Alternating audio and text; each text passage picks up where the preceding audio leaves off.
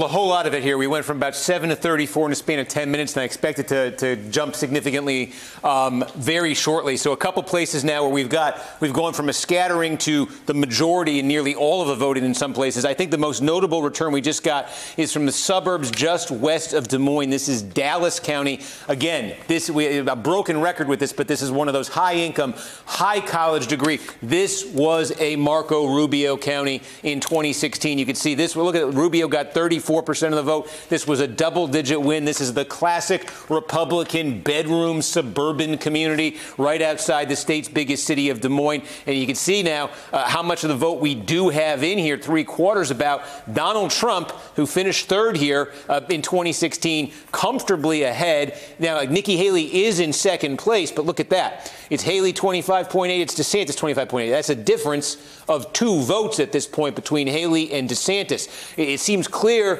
Trump's going to get the win in Dallas County, and I think that's significant, just given, again, there's that college, non-college divide we've been talking about. For Trump, if he gets a win in a county like this, this is hostile territory for him, relatively speaking.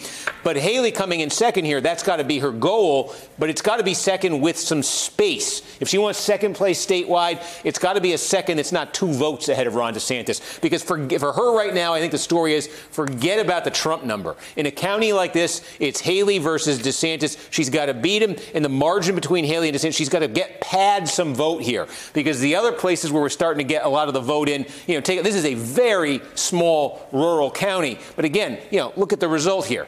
Donald Trump, look at the improvement for Trump, by the way. He's up 40 points almost from where he ran in 2016. These are the kind of political bridges he's built in the last 8 years in these kinds of counties. These are rural, small population, low college degree attainment, and look where Trump is performing here right now. Again, Haley, it's second place here. It's just a question of a few votes. This is actually better than Rubio did in 2016. But again, she's only 7 votes there ahead of DeSantis with what you've got. So, and also Haley got caught. We were tracking Johnson County earlier. This is, in general elections, the most Democratic county in Iowa. This is where Iowa City is here. Haley was leading in the early count here. She's now been passed by Donald Trump. Again, that would be somewhat significant if Trump were able to win a county like this. Demographically, this is one of the most ill-suited to him in Iowa in a Republican caucus, certainly in a general election. But Trump now is ahead a little bit. Haley does have a bit of a pad here over DeSantis. You can see it's about 400 votes. But take a look.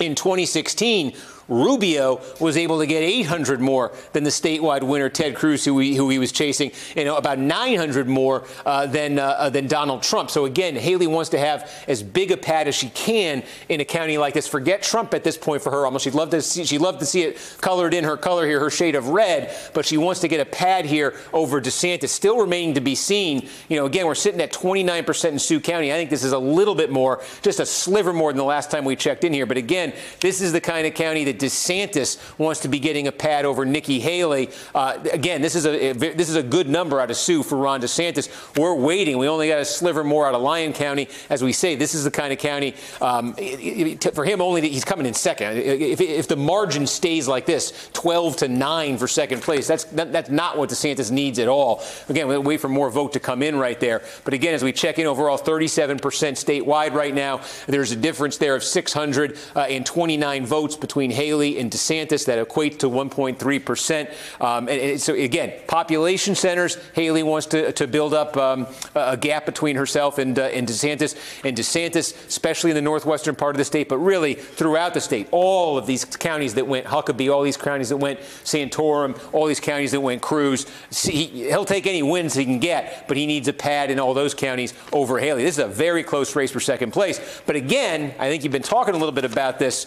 We're also settling into a pattern here, maybe, where if this is just the difference ultimately between Haley getting 20 and DeSantis getting 19, DeSantis getting 20, Haley getting 19, and meanwhile, Donald Trump sitting there 32 points ahead of them.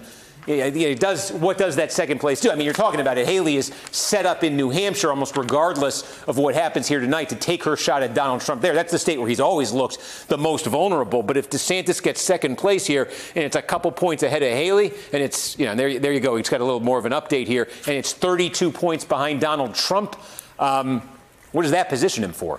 Steve, can I ask you, while we're still looking at those Iowa statewide numbers, on lower left-hand side there's a tiny little down arrow with a yellow shade. Can you hit that? We can. I've been neglecting to show you the rest of the field. What's happening with? Vivek Ramaswamy, and again, we saw him, I believe, at 7% in our final poll. He's at 7.7. Asa Hutchinson right now, the former governor of Arkansas, didn't really, I think he made one debate stage way back, 0.2% for him. Chris Christie, name still on this ballot, sitting there with 20 votes, but there are some other candidates down there. But Mr. Ramaswamy below 8%. That puts him essentially on track with the latest polls. Yeah, this is very similar. Now, again, our final poll had Haley at 20, DeSantis at 16. The question mark about turnout, we had Trump at 48 in that final poll. So again, that final poll, the exit poll, and the results so far, all pretty much in line. And it really does look like it's going to be a close fight here for second place. We need to see more vote, obviously. I told you the basic dynamics that we're following, but a very tight race for second. But Trump just showing you the improvements he had, whether it's in these rural counties where he's running 40 points better, whether it's in Johnson County where for the moment he's taken the lead over Nikki Haley. Johnson County, again, probably should be the worst on the map, one of the worst on the map for Donald Trump,